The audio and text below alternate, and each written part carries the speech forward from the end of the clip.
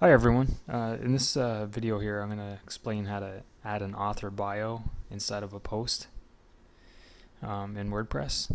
A lot of times themes or even plugins will add the author bio for you, and there might be an option in the theme options to turn that on. But if it doesn't exist for your theme and you want to add it, for example, this theme here doesn't have it, so just below, this is the post here. So just below the post, right above the edit this post, I want to insert the author bio, and it pulls the author bio right from the profile information that's set up for this particular author.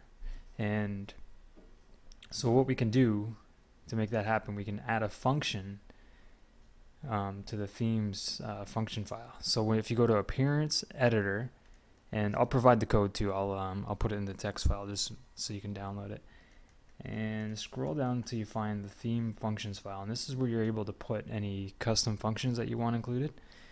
So for this example, I have it on the clipboard here, so I'll paste it in.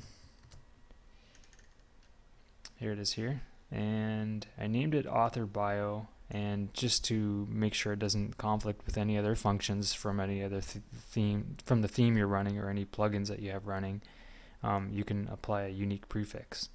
And just make sure that if you change this, you change it in every instance. So it'll be up here and down here.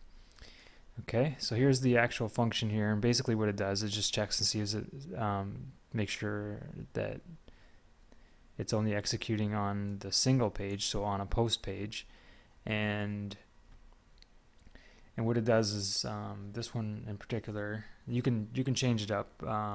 It fills this variable here with information. So in this case, it's going to be the name of the author, and it's going to get the avatar. And what that is, if you set up Gravatar, a Gravatar at gravatar.com, what it'll do is match the email address from Gravatar with the email address for the particular user, for the author of this of the article.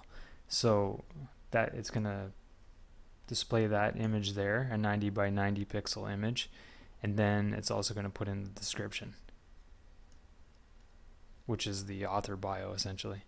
And this command here, if there's like new lines within the description, like if there's white space, if somebody hit enter within the when they're creating their bio, this command here makes sure that it converts those new line characters into breaks, into HTML BR tags essentially.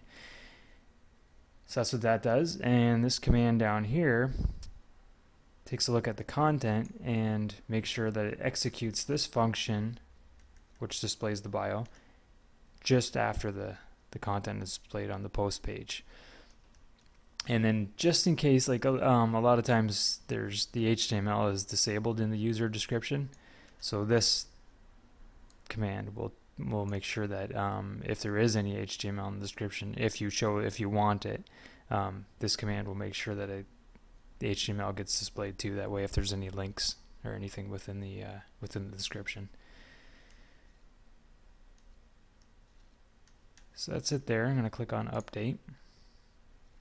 So now when we go back to the post, click on refresh. Now it's going to insert a bio in there. And like I said, the bio, you could put any, there's different values you can put in here. I only took 3. I took the image, the name, and then the description.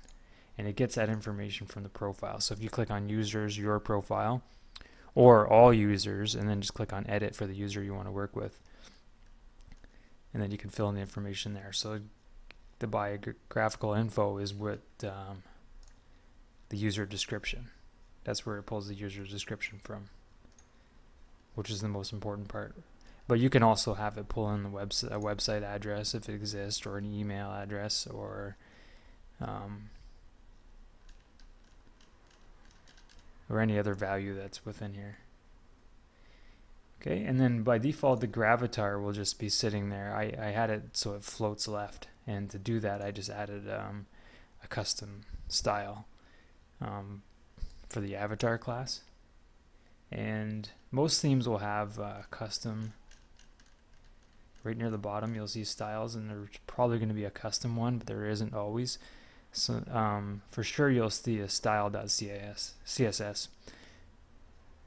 So you can click that and add it in there, but if there's a custom one, that's a good spot to add it. That way if you update the theme, it doesn't overwrite any of your custom CSS changes.